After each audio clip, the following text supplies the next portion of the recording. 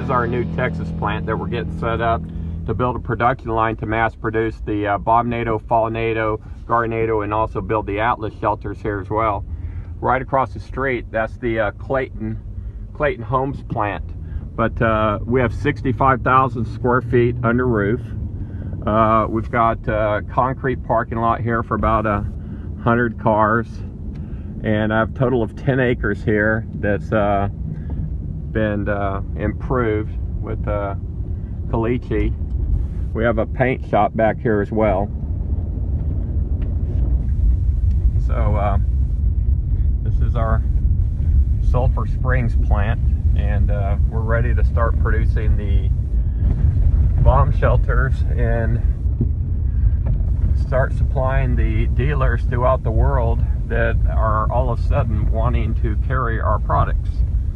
So I thought I'd make you a quick drive-through video, show you our plant here. And this before us was called Pinnacle. They made frac tanks. I have the original plant manager.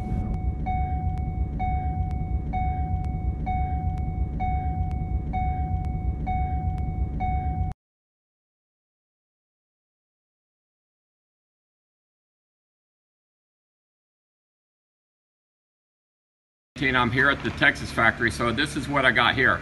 I got a 51, a 33, there's a 30-foot pipe we haven't started. This is the 35 for the guy in Colorado. There's a 26-footer.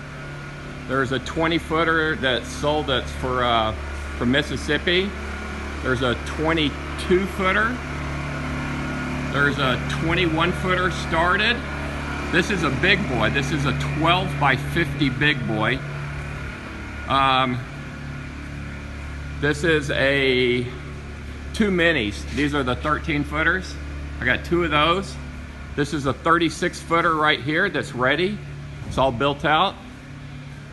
Then I've got here's a 21-footer there. And then this is a 27-footer. And then over here in the other part of the factory, we've got more pipes and they're building more shelters. All right, so this is a square one. This is the mudroom entrance right here. It's under construction right now.